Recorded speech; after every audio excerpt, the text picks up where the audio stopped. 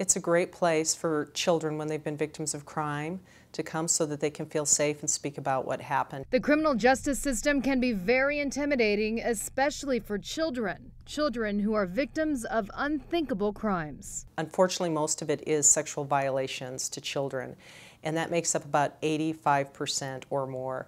But kids may have witnessed a violent crime, or maybe there was domestic violence in the home. When children are harmed, or if they witness a crime, they're often brought here, the Children's Justice Center. It's a safe haven where kids can tell their side of the story. It really is much better for kids to come to a safe home-like atmosphere to talk about what happened. Counselors help these young victims feel comfortable telling authorities what happened and what they saw. Crucial information that could ultimately lead to a conviction and justice for the victim and their family. Families come in the door, they are very anxious. Mostly the parents are more nervous than the children. And by the time they leave in an hour and a half of getting all that support wraparound services, they're feeling so much better. Parents are also referred to organizations that are willing to lend helping hands to guide families through a difficult time. We want to make sure we can help them through the crisis.